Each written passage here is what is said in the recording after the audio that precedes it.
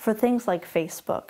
There was a plugin for Firefox that was released recently, Censorship, which is a really easy way, if you're sitting in an internet cafe with Wi-Fi, that you can look at what everybody's doing and you can hijack their Facebook login. So you would actually be able to post things on their wall as if you were them.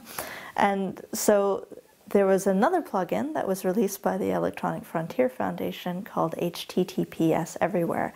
HTTPS is something that you can look for in your browser.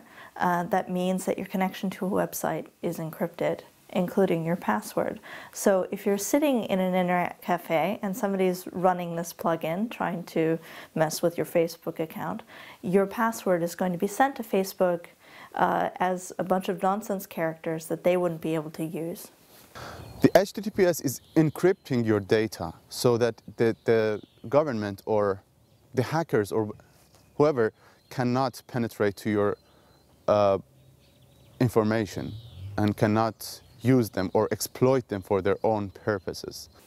HTTPS is really easy to use. When you log into some email providers or when you log in to check your accounts, your credit card and your bank accounts, it's used by default. So it's something that a website provider can put in to protect you.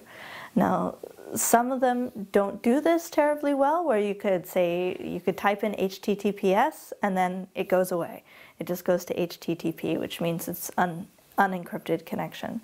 So HTTPS everywhere, where the secure connection is available, it forces it. And it's really easy to use. All you do is you add the plugin to your Firefox browser and it runs in the background.